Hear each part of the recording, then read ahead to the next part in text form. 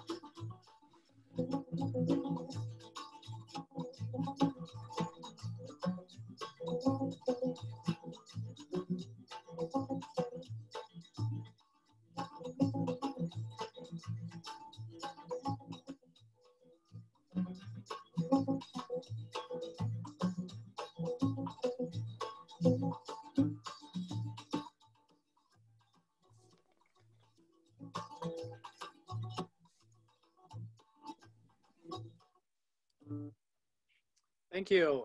We do have some really exciting events coming up. So if you're interested in finding out more, you can always make sure to email me, and I'll put you on our email blast that gives information about upcoming events. Tonight it's my pleasure to introduce our Kazan visiting professor in Armenian Studies for the fall semester, Dr. Ohannes Kılıçdağı. I'd like to tell you a little bit about him first. He double majored in sociology and political science from the department from the Boğaziçi University in Istanbul. He completed his doctorate in 2014, and his dissertation was called The Socio-Political Reflections and Expectations of Ottoman Armenians After the 1908 Revolution, Between Hope and Despair. Between 2003 and 2017, he lectured at Istanbul Bilgi University in the sociology department, and was teaching about late Ottoman Empire and modern Turkey. He was also a research fellow at the Near Eastern Studies of the University of Michigan, Ann Arbor in 2012 and 13. And from 2017 to 19, he was a postdoctoral fellow at the Center for the Middle Eastern Studies at Harvard University. And finally, in spring 2020, he was appointed as the Nikit and Eleanor Orchanyan Visiting Professor of Middle Eastern, South Asian and African Studies at Columbia University. His specialties of interest are the history of non-Muslims in the Ottoman Empire in Turkey and the relationship between them in this multi-ethno-religious society. And there's much more to be said about him. Dr. Kılıçdağı is teaching a course while he is here at Fresno State, and he is also going to be giving 2 more lectures in the rest of our semester. So we'll be talking about those again at the end of this presentation. Tonight, he is going to be giving a talk on Living Together Requires Dying Together, Conscription of Armenians into the Ottoman Army after the 1908 Revolution. And so he'll be talking about this very important moment in the history of the Ottoman Empire, in which for the first time officially, Armenians and other minorities were going to be allowed to be conscripted into the army, and what was a discussion among the Armenians themselves and among other groups. So it's my great pleasure today to introduce again and present Dr. Ohannes Kılıçdağı. Thank you, Professor Dermigirdiçyan, for kind introduction and as well as for having me as well, Kazan professor. I hope we met under normal circumstances, but anyway, this is a global situation beyond every one of us. But let's say, thanks that we have at least this opportunity through technology to meet and have this conversation. Let me try to share my screen first. I think you are able to see. Yeah. Today, as you know, I'm going to talk about the conscription of Armenians into the Ottoman army after the 1908 revolution. Let me begin with the question of why it is important to look at military service. What does it tell us when we examine the military service in Ottoman Empire? Indeed, the answer of this question is a general one, meaning I'm trying to say that it's not peculiar to Ottoman Empire. It's important because I think the composition of an army of a certain country tells much about the identity, political identity and characteristics of that particular state. In other words, who is eligible to be drafted and who is not is an important indicator about the political regime and social order of that particular state and country. In other words, when you examine the scope of conscription in a country, it means you examine indeed the way of governing, the way of ruling in that particular country. I mean, this is true for, let's say, 18th century, as well as for today. I mean, although it's not our topic, but look at who is serving in the US Army at today, at present day. I think when you look at the composition of the army, it will tell something about the characteristics of United States, for example. Of course, as I say, this is true not only for Ottoman Empire or for any country, but the general, I think, situation. And of course, if we go one step further, we can also add that who are commanding officers in an army and who are just private servicemen. This factor or this situation or this composition also is also telling, revealing about that country and state. Although I will not be able to elaborate on all of these because of time restriction, sure. Just I want to mention this in the beginning of my talk, why it is important, as I say, to examine or to study military service or the composition of an army in a certain country. So today, or tonight, let's say, we will talk about the situation or the events after the 1908 revolution, but indeed the conscription of Christians and Jews in the Ottoman Empire was not discussed for the first time in 1908. But on the contrary, it was an old issue, old debate.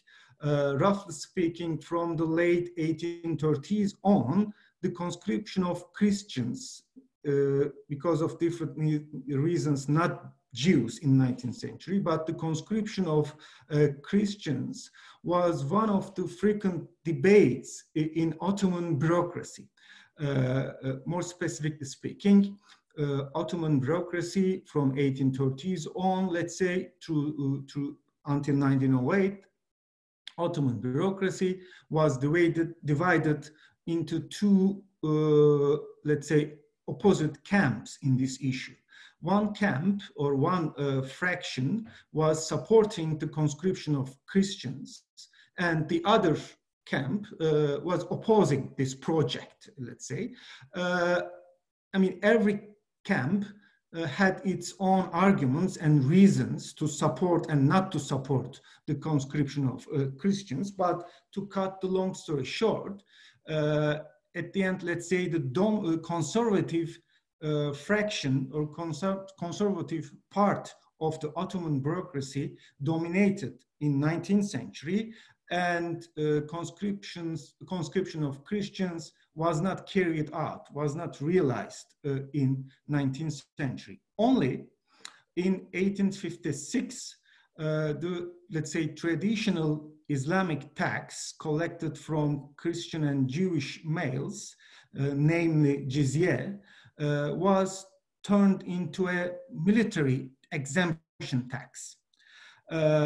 What does this mean? I mean, it has many reflections, it has many reasons, as well as domestic and as related to also Ottoman relations with Europe, etc. But again, very briefly, it means that, I mean, this transformation of jizya to military exemption tax, meaning that on the paper, Christians and Jews became liable for military service. Also, this means that their equality, their political equality with Muslims was also recognized, but just on the paper, theoretically speaking. But in practice, almost nothing had changed. They continued to pay a special tax, but not under the name of jizya, but this time they paid it as a military exemption tax. And this situation, but an important detail, let me not to forget it, this tax, this military exemption tax, had been paid not only by those males at the age of active duty, but by all males until up to 70 years old.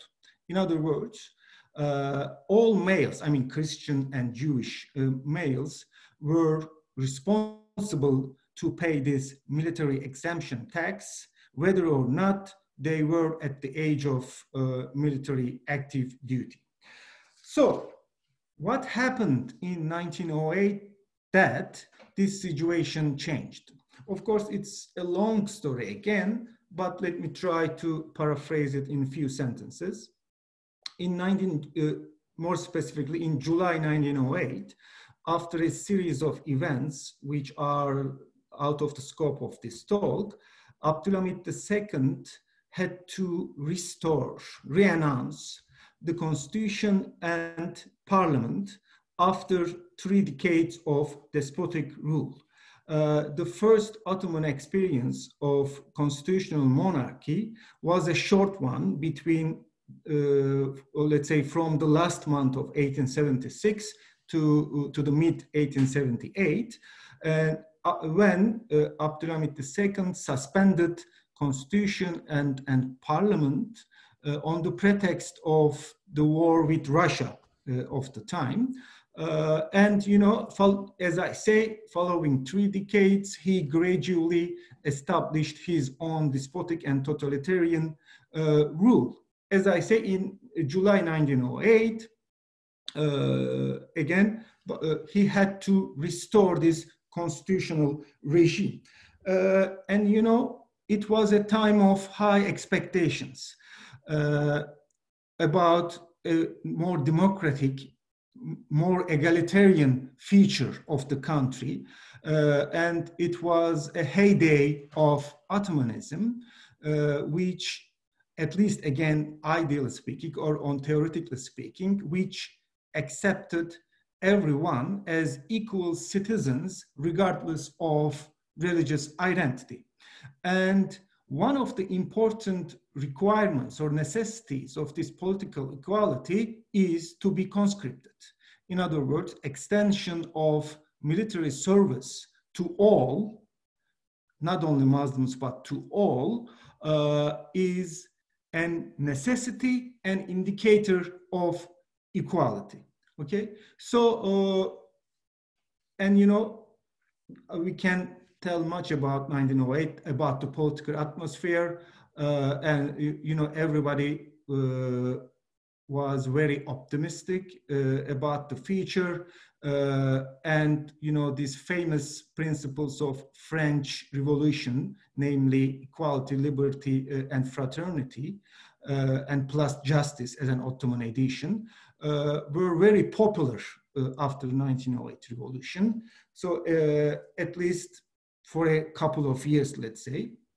So we will discuss the conscription of Armenians and their reaction to this conscription in this context, in this political context, when where this constitution and parliament was restored and bring about an optimism about the democracy of Ottoman land.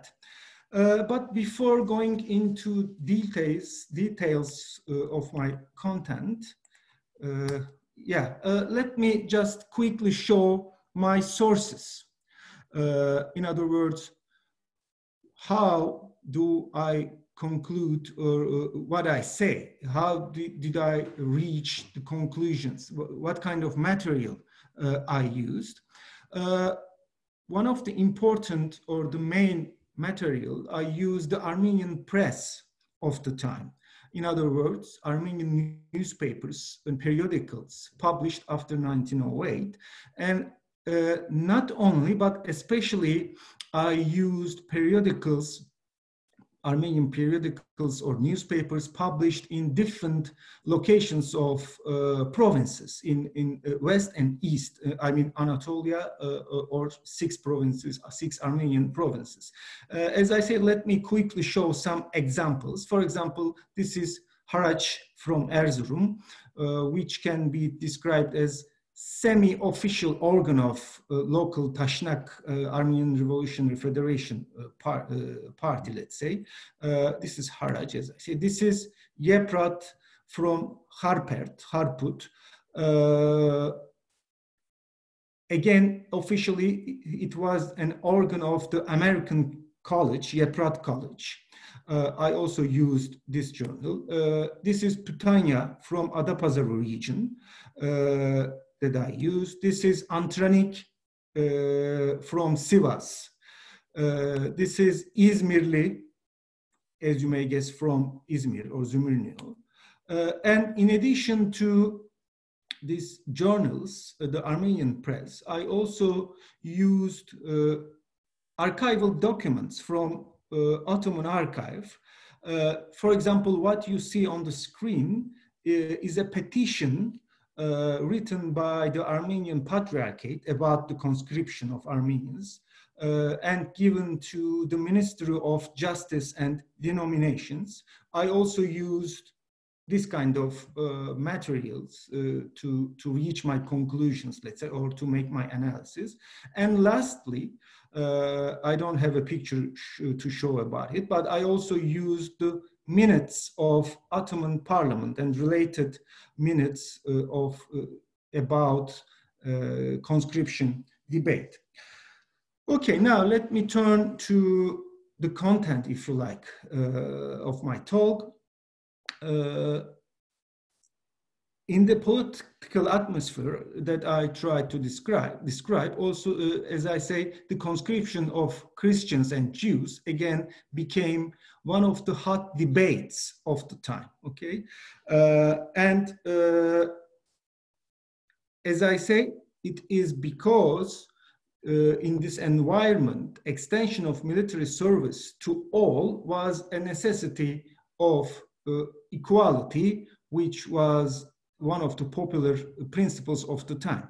And in this atmosphere, indeed, Armenians, both masses and political leadership, emerged as one of the staunchest, one of the strongest supporters of extension of military service to Armenians along other non-Muslims. And mainly they presented two reasons for this. The first one is ideological. The second one is more economic, let's say. I think I already mentioned the ideological one. They contended that their exclusion from military service would mean the persistence of their secondary status or second-class citizenship for themselves. And they added that in a constitutional regime, this was unacceptable. So abolishing military exemption tax and extension of military service for all then is a political necessity, according to them. Secondly, they also said that this tax, this military exemption tax, became a real huge financial burden on the shoulders of Armenian people, Armenian peasants, etc., which they were not able to carry anymore. Okay, so they say that this was also an economic necessity or financial necessity for Armenians to, if you like, get rid of this exemption tax.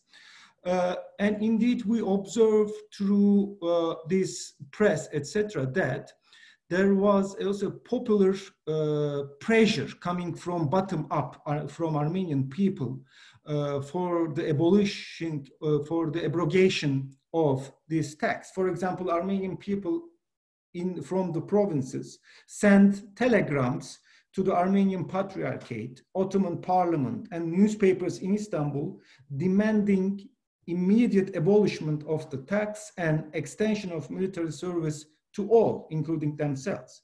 For example, they also, besides sending telegrams, they also organized demonstrations, public demonstrations or rallies in different cities of Anatolia in the spring and summer of 1909.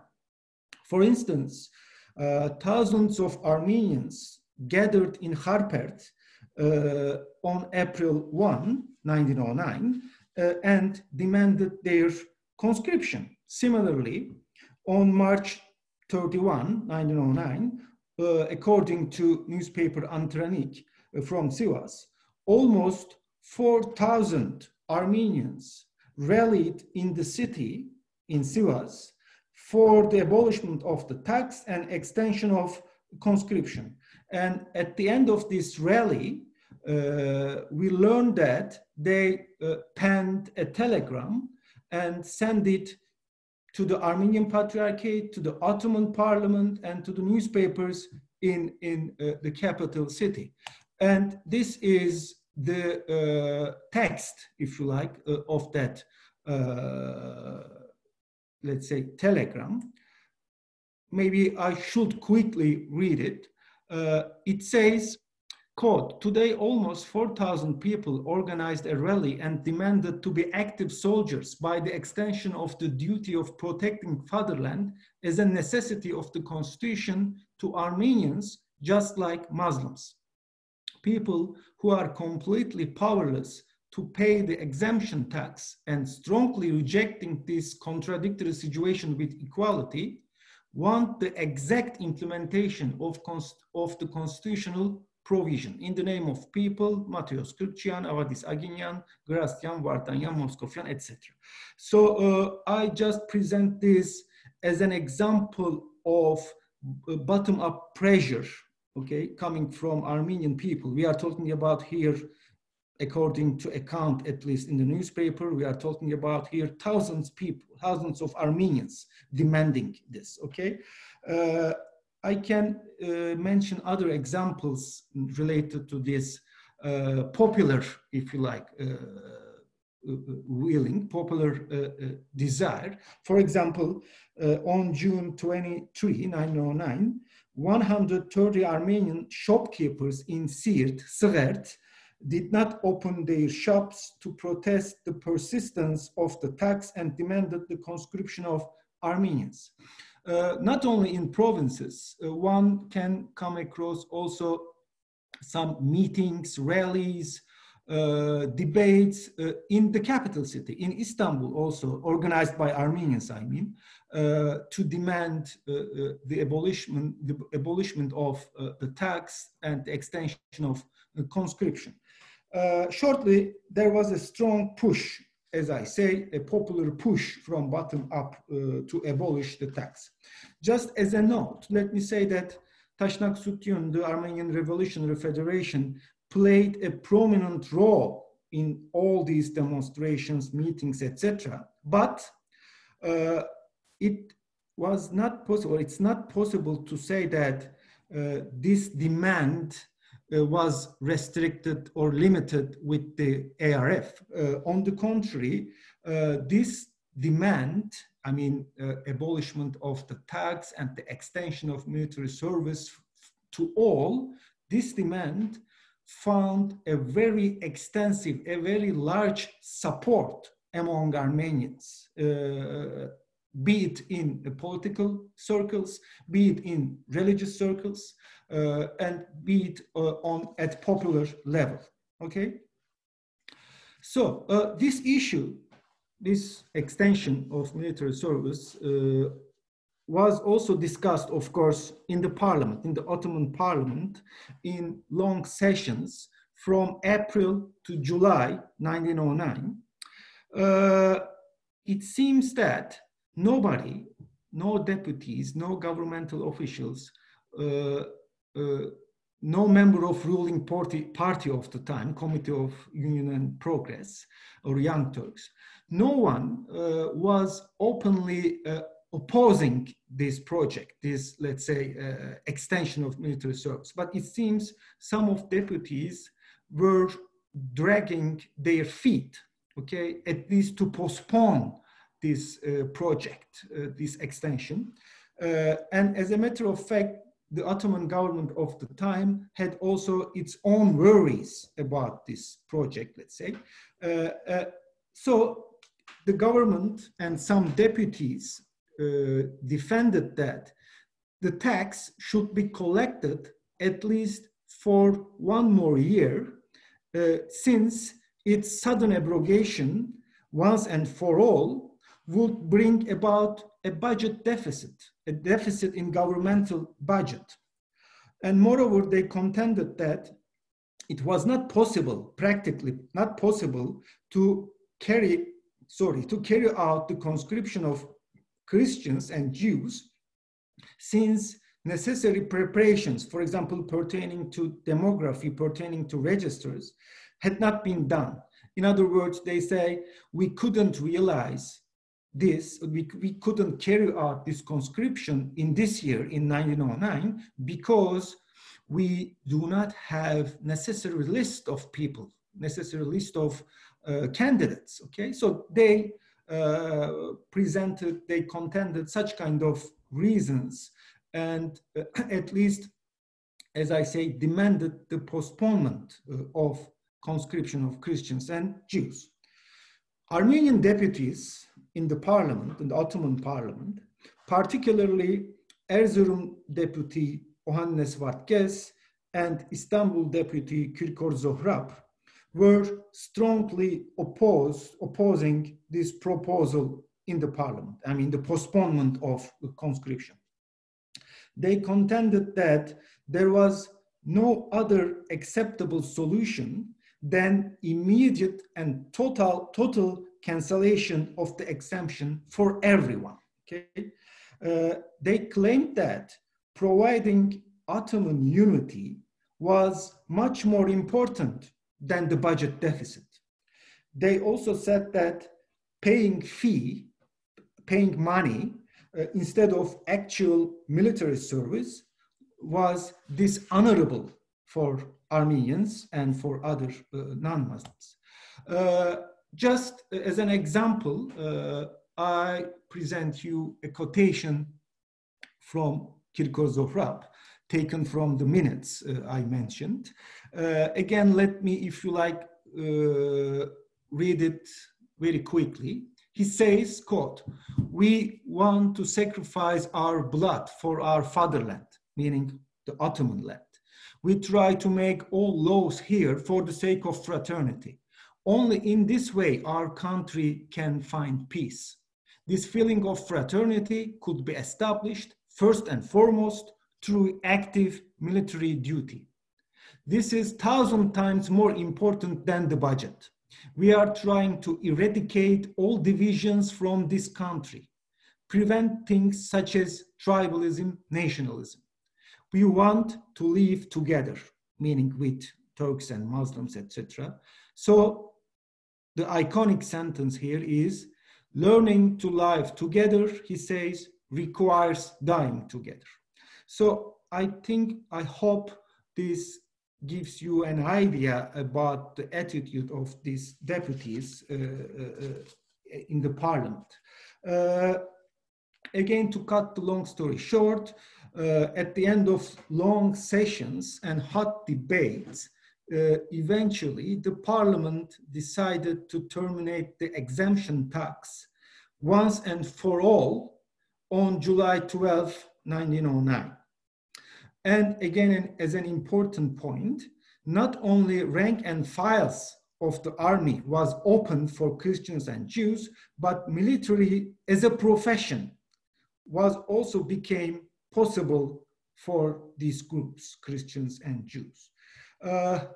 Although we do not know the exact numbers, we know that a group of Christians and Jews, including, of course, Armenians, were accepted after this date into the military academy, graduated from military academy, and served in the Ottoman army in the following years, even in coming wars, in Balkan wars, for example, in 1912 and 13. This decision of the parliament, meaning the abolishment of tax and extension of conscription, indeed was met by joy and excitement from Armenian political parties, press, and opinion leaders. So, as I say, different Armenian circles greeted this decision with joy and excitement. For example, Armenian newspaper from Haraç in Erzurum described the conscription of Armenians, along other non-Muslims, as the solid base of constitutional regime and freedom. A correspondent writing from Bulanık, a district of Erzurum, describes the psychology of local Armenians as such, quote, "They breathe a sigh of relief after the exemption tax has been abolished and military service was expanded to all as the necessity of the principle of equality." I can quote, I can make many quotations, I can give many examples from the press of the time, Armenian press of the time, but let me only mention this quotation from İzmirli, newspaper İzmirli. I took this because I think it again represents the mentality of the time very well, at least for a large part of Armenians. It is a representative quotation. Again, it says, quote, "We are not any longer reaya." Reaya is a word which describes Christians and Jewish subjects of the empire. And of course, it had a derogative, a negative meaning. So it says, "We are not any longer reaya. We are not anymore gavurs." I think I don't have to explain what gavur means. We are not anymore gavurs or only taxpayers either. We are also children of this land. It is also our fatherland, since we are ready to sacrifice our blood to the last drop for the goodness of the country, unquote. So again, this is just an example one of the hundreds, if you like, 100 examples of how Armenians met this decision and this conscription. And let me say that not only Armenian politicians or Armenian civil opinion leaders or Armenian press, but also Armenian church and clergy welcomed the conscription of Armenians and moreover tried to encourage the youth, Armenian youth and their families for military service. Again, especially in the provinces, Armenian clergy or clerics were talking about the military service quite passionately, okay? For example, religious leader of Harpert region gave a lecture at the American college, Yeprat College of the town, about military service and tried to prove through historical examples that Armenians were and still are able, talented soldiers.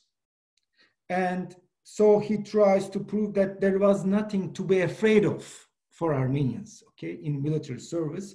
He encouraged the Armenian youngs to take this distinguished responsibility, quote unquote, heartily as Ottomans. So here, this cleric described, as many others, described Armenians as Ottomans, okay? And military service, he described as a necessity of being honored Ottomans, okay? There is a relatively longer quotation. This is a part of declaration by the Armenian prelacy of Erzurum, published in Haraj. Again, let me quickly read it. Quote, as the spiritual father of the community, we, in a full conviction and conscience, invite our beloved flock to join military service wholeheartedly in order to protect the liberty that is won through so valuable sacrifices. All Armenian males at the age of conscription, as the genuine children of the country, without listening to any overt and covert manipulation and complaining, should happily sacrifice their life for the protection of our dear fatherland, and thus our community will become able and worthy of the benefits of equality everywhere and every time, unquote. So I think, again, this is a concise example reflecting the mentality, the approach of Armenian clergy to the conscription. And let me take your attention that this is an official declaration by Prelacy of Erzurum. And I think it is difficult to imagine that a prelacy would make a declaration contrary to the Armenian Patriarchate. So we can say that this is also the approach of the Armenian Patriarchate. So overall speaking, there was, generally speaking, a positive attitude, positive approach by Armenians to this conscription, to extension of conscription and their military service. However, what I told until this moment was only one face of the coin, okay? As some Armenians had also some fears and apprehensions about serving in the Ottoman army. There is a list, there's a short list of these apprehensions and problems. So in other words, everything was not so smooth and unproblematic. Armenian community, for example, had not had a collective memory, a collective experience transferred from previous generations, from older generations, about serving in the army or about life in the barracks. So in other words, their mind, their collective memory was just blank about military service, okay? They did not know what it meant to serve in an army and to live in barracks. And understandably, let's say, they just nurtured some fears about life in the army. And especially those at the age of active duty and their families were anxious about what would happen to them in the army, in the barracks. For example, how would their commanders and peers meet and treat them? Okay.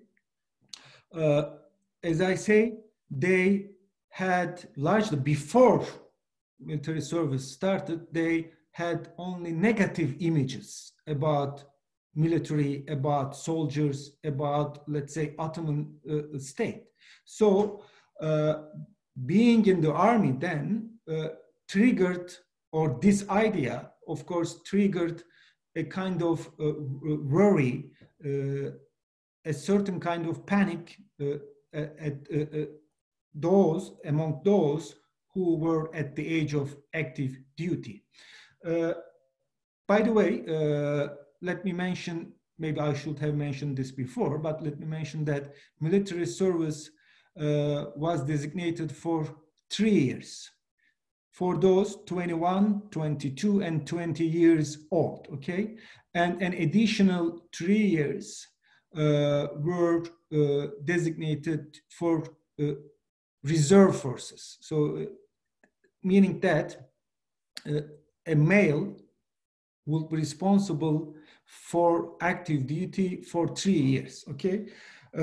So then these people and their families, these young ones and their families, were especially worrying about the implications of being in the army. For example, again, we read through the Armenian press, the pages of journals, that they had the fear of being harassed and even beaten by their commanders or by their Muslim peers in the army. They were also worried about the physical conditions of the army life. For example, would there be enough and edible food? Would they get sick in the army? What about heating in the winter? So I'm trying to say that they had this kind of practical, if you like, apprehensions related to just life and hygiene in the army. Another hesitation was about the economic future of Armenian soldiers.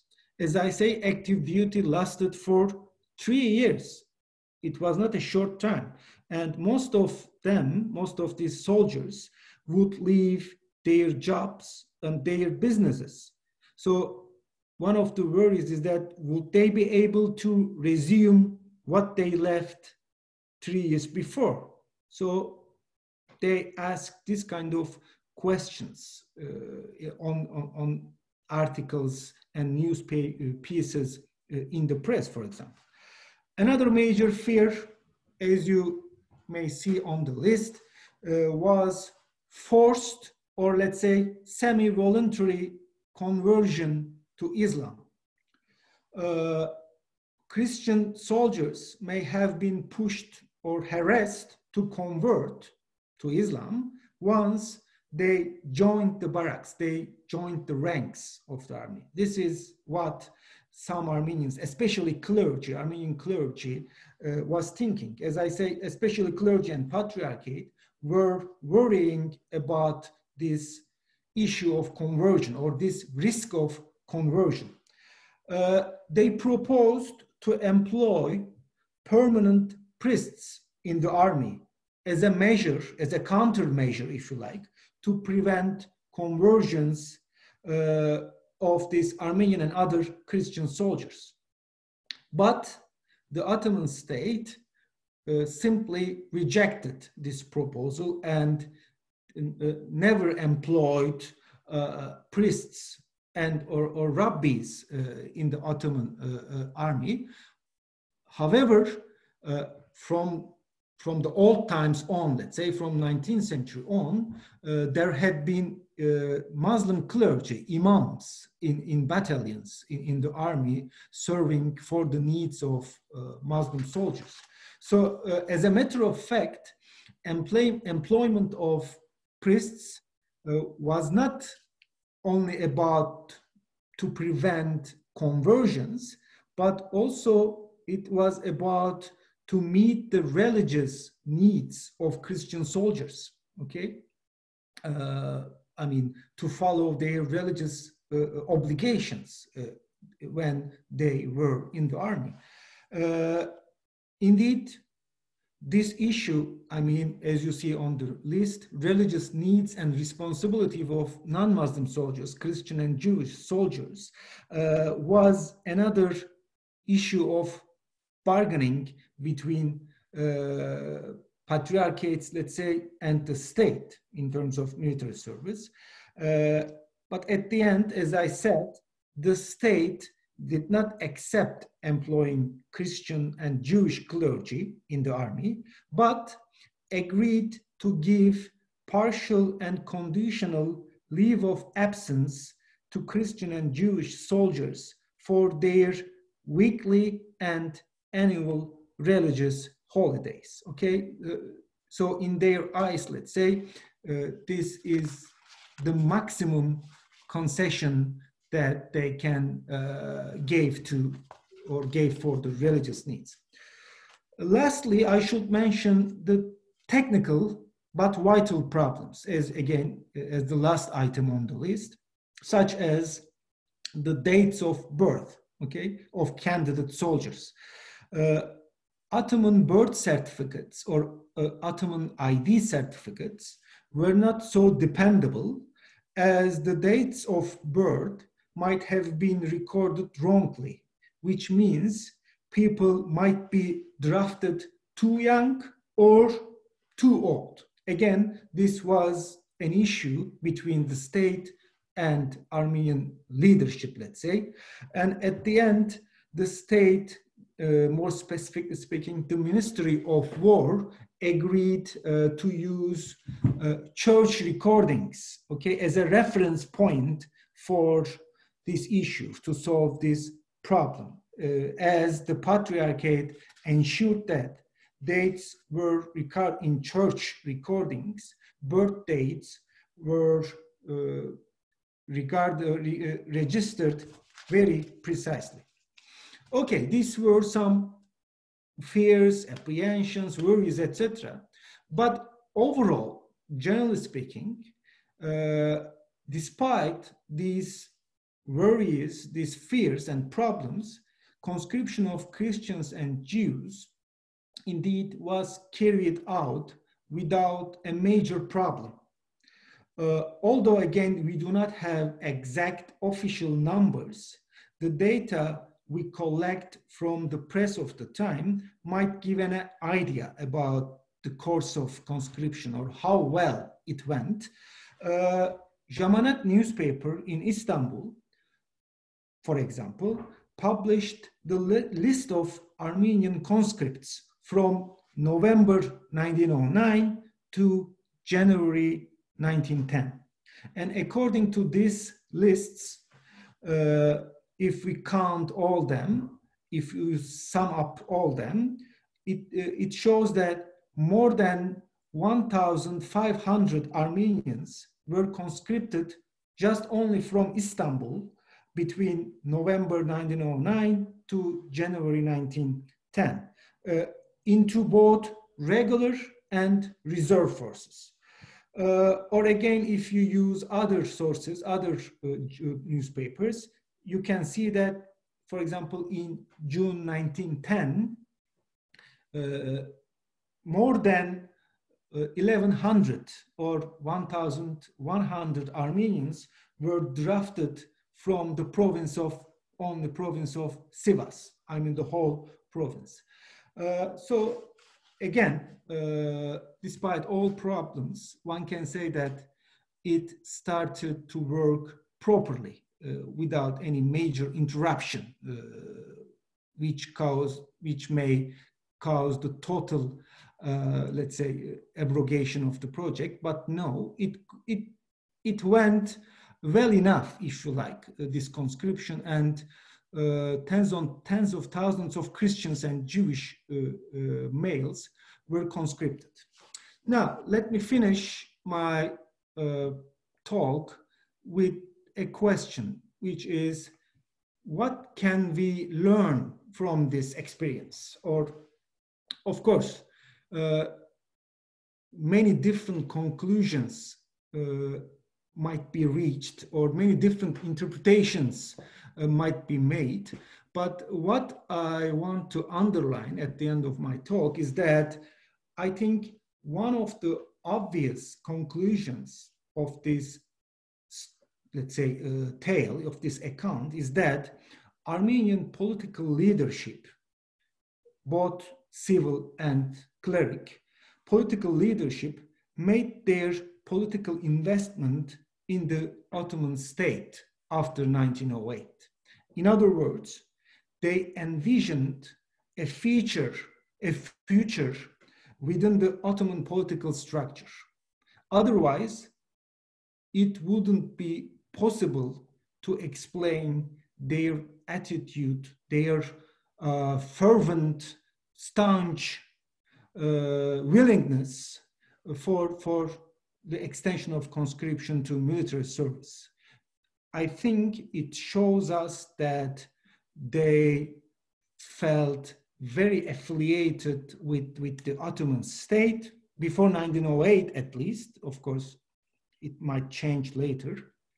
But as I say, these articulations about military service coming from them shows their projection about the future, about the political future of Armenian people.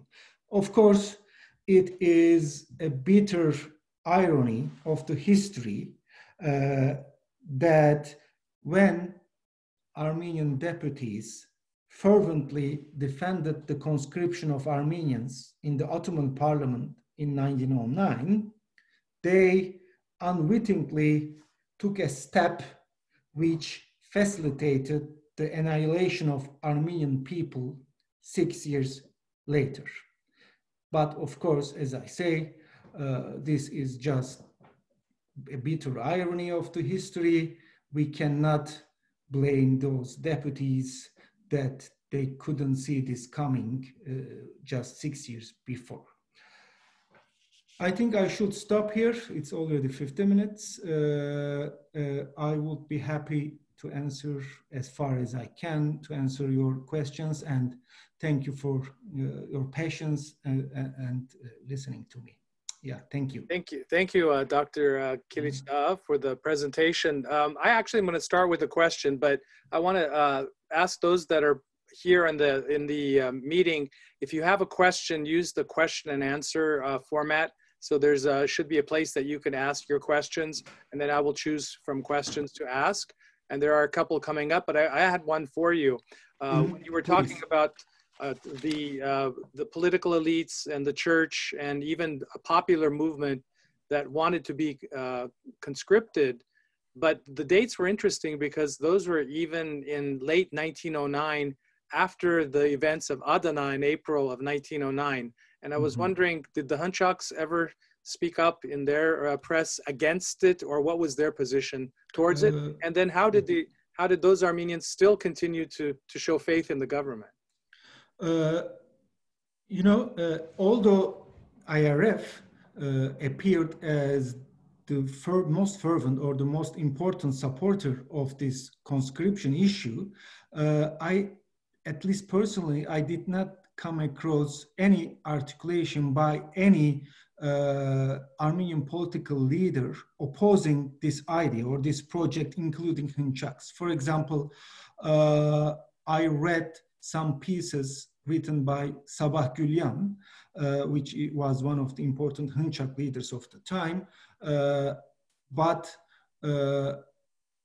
although he was not as, let's say, fervent as Tashnaks, for example, he himself did not articulate any opposition to this project. And I can say that it was a general attitude, general approach among Armenians to welcome this conscription issue. As for Adana, you know, it's very interesting that, as I say, that this parliamentarian debate started in April 1909, which exactly when Adana massacres happened. And generally speaking, Adana massacres did not make Armenian deputies refrain or retreat from their position. And you know what, or you know why? Because indeed, conscription of Armenians into the army also was regarded as a measure to prevent such kind of events, such kind of massacres in the future. Because it means that there will be Armenian soldiers in the army, Armenian officers in the army. And if you consider even the role of Ottoman army in Adana massacres, it means that Armenians would become a factor within the army to prevent such kind of events. So indeed, it makes sense that Adana massacres did not prevent these people from articulating conscription. On the contrary, it became another factor, if you like, supporting, fueling this demand of conscription. Great, and now we have some quite a few questions, so we'll try to go through as many as we can. Sure. And again, for our people involved in the audience, this is being recorded and will be put on the Armenian Studies Program YouTube channel. So if you're interested in that, you can listen to it. So one question is regarding the sources. The newspapers that you mentioned and others, where are they accessible? Are they only in archives or are they accessible online? You know, when I collected them, unfortunately, they were not available online. I went to Yerevan and Vienna, to Mkhitarist Monastery in Vienna to collect them. So as far as I know, but you know, not all of them, but afterwards, some of them became available online. The website of TERT.am, something like that. I'm not sure about the exact web address, but still, some of them are not available online. Some of them are. You know, again, it's another irony maybe of the history is that you cannot find them in nowadays Turkey where they originally published. Okay. So, I mean, they were published in, as I say, Erzurum, Sivas, I don't know, Adapazarı, Izmir, etc. But it is not possible to find these journals nowadays in Erzurum, in Sivas, in Izmir, etc. So you have to travel other countries to find them, or you can find those which are online available. Thank you. And another question, were the Armenians and the other non-Muslim conscripts placed into separate units or regiments, or were they mixed in with Muslims? This is a good question. Indeed, this is one of the debates coming from or starting in 19th century. You know, again, it's a long story, but let me try to formulate a short and precise answer. Especially Greeks and Greek Patriarchate demanded separate battalions for Christians. But I did not observe this demand on the part of Armenians and Armenian Patriarchate. And the Ottoman state was not willing to establish separate, distinct battalions for Christians, but it supported to distribute Armenians and other Christians and Jews into battalions separately, you know, because they said that if they form separate battalions for Christians, this might harm the unity of the army. Okay, so what they prefer, the short answer is that to distribute Armenians and other non-Muslims among the battalions, among the military units. So Ottoman state had never liked, if you like, this idea of forming separate units. Good. And another question is what led you to want to do research on this specific topic? What led you to this topic of conscription? You know, as you mentioned, my PhD dissertation was about this second revolutionary period of the Ottoman Empire.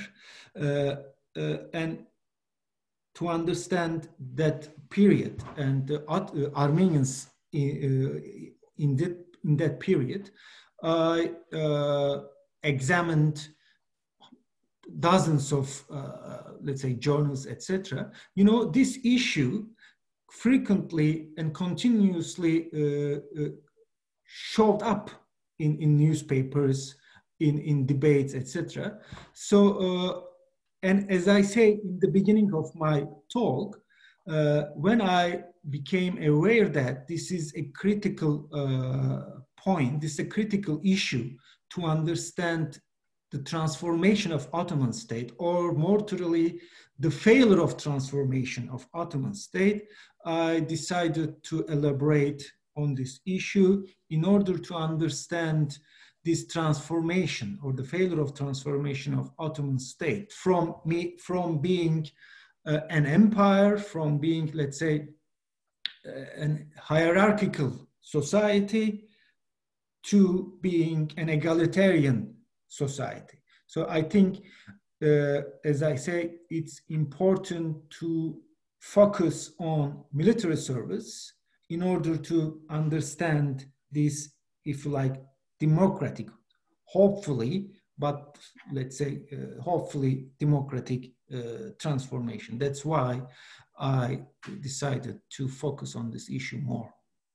Good. And there's a question about in the period before the conscription began in 1908, and really going back, let's say, into the 19th century, what were some of the arguments both for and against having Christians in the army? And was that racial or religious prohibitions involved? You know, again, supporters, or the reasons of supporters of conscription were more practical reasons. For example, they said that unless they conscripted Christians, existing army, Ottoman army, wouldn't meet the need of the country. In other words, existing army wouldn't be able to protect the borders of Ottoman Empire, because the Muslims, the Muslim reservoir, a male reservoir, was not adequate to recruit necessary manpower. So they said that we should expand our reservoir manpower, and for this sake, we should conscript Christians, okay? So meaning that there would be more potential soldiers, okay? On the other hand, the camp opposing conscription, Christian conscription, presented more, if you like, ideological reasons. They were always afraid of the reaction, possible reaction coming from Muslim conservative circles against this project. Because, you know, yes, military service was, let's say, a difficult duty, but at the same time, in the eyes of these people, it was also a privilege peculiar to Muslims. Once you extend or include Christians into this duty, it means you also extend the privilege of being soldiers, okay, to these people. So the camp opposing conscription usually, not only, but usually contended this as a reason not to conscript, not to draft Christians. And I mean, again, it's a long issue, but similarly, one of the important bureaucrats of the 19th century, Cevdet Pasha, Ahmet Cevdet Pasha, for example, said that it would be impossible or very difficult to motivate an army which was composed of Muslim and Christian soldiers, because he said that he contended that in the current Ottoman army, soldiers were largely motivated by religious discourse, meaning that Islamic discourse. Once you conscript Christians, obviously you cannot motivate them through Islamic, let's say, ideology and discourse. Then what would happen, he asked. We cannot administer, we cannot govern such a mixed army.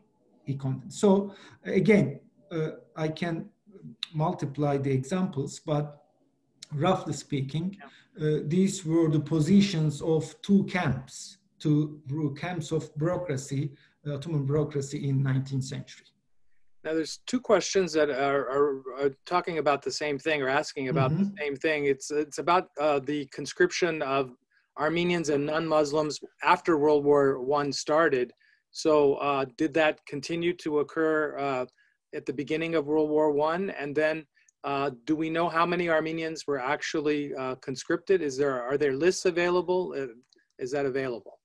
No, the short answer, no. Not only for, let's say, ordinary people, let's say, served as private or conscripted as privates into the army, but we do not have even lists of Armenian officers, I mean, professional soldiers in the Ottoman army. I mean, there must be a list somewhere in the Turkish archives, but at least for now, it's not available for us, let's say. We don't know, even if there is such a list. And, you know, of course, it continued in the beginning of First World War. Again, although we cannot say for sure, but I think we can say that tens of thousands of Armenians, youngsters, were conscripted in the fall of 1914 as a necessity of mobilization of war after Ottoman Empire declared or joined the war. As other citizens, let's say, Armenians were also conscripted. And you know, that's why I said this conscription issue made it easier, the annihilation of Armenians, because otherwise, could you imagine all these tens of thousands of Armenian young people would remain in their towns and villages? Once you collect them into the army, of course, it became easier to terminate, to annihilate them, to massacre them. This is the direct result of conscription. I mean, but there's also another indirect conscription. If those people had remained in their hometown, in their villages, in their towns, most probably it would have been more difficult to exile people, because their partition from their home, of course, will left all these villages and towns more defenseless, if you like.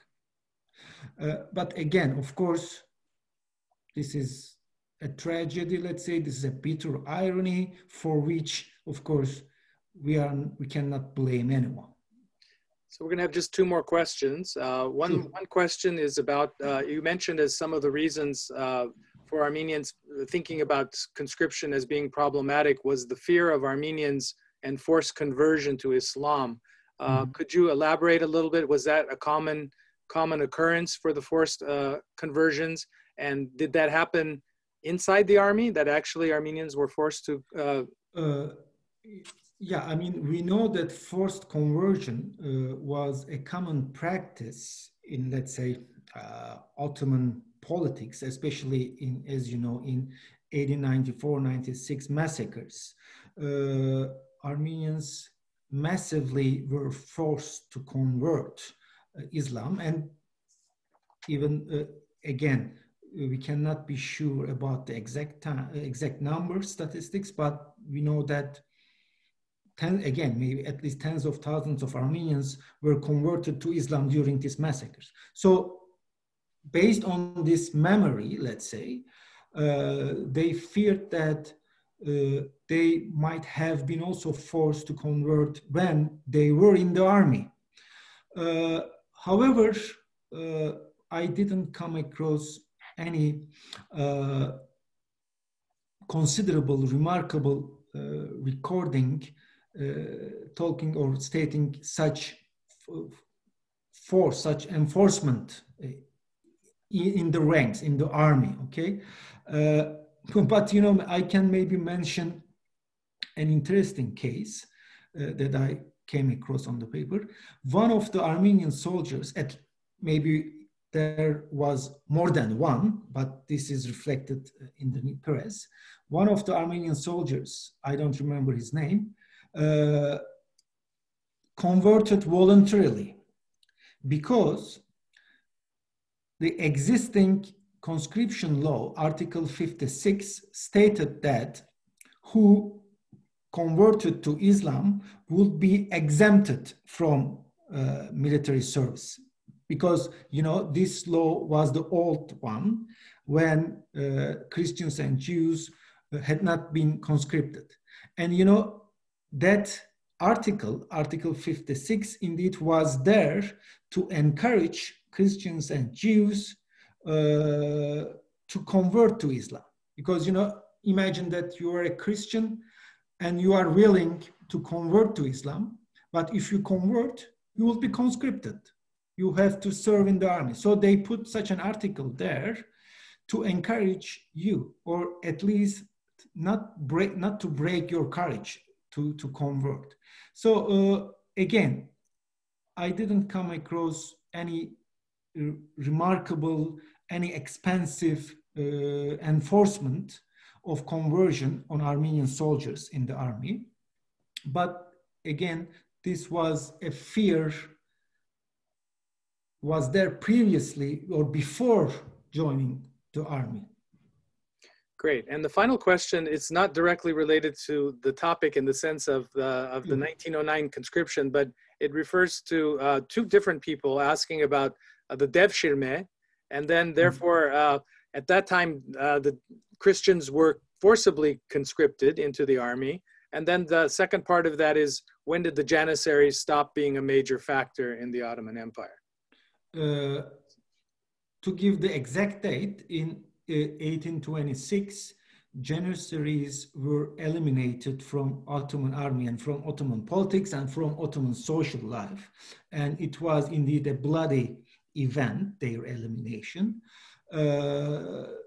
But you know, I'm talking about conscription of Christians and Jews later who live as Christians. Okay, you know, when you say devshirme, it means those people who were collected at their youngest age. It differs from time to time, region to region, but their youngest age, and converted to Islam, and afterwards they lived as a Muslim. And you know, some of them indeed, some of these devshirme were indeed very, let's say, pious, very religious Muslims. So it's a different case. So what I'm talking, or my concern is the conscription of Christians and Jews as Christians and Jews, okay? After their conversion, devshirme people were not any longer Christians. They were just any other Muslim. Thank you, Dr. Kılıçdağı. We appreciate this very interesting it's my pleasure. Lecture into a very interesting topic about the conscription of Armenians. We look forward to your next lecture, which will be on Friday, October the 16th. And again, we invite those who were here tonight that we will have some upcoming events in September. On September 24th, we will have a lecture next week by Dr. Tamar Boyajian. And then we'll also have a lecture on Sunday, the 27th, and all of the interesting lectures and presentations that are coming up. So once again, thank you, Dr. Kılıçdağı. Thank you all My for pleasure. joining us, My and pleasure. we'll see you at our next lecture. Thank you.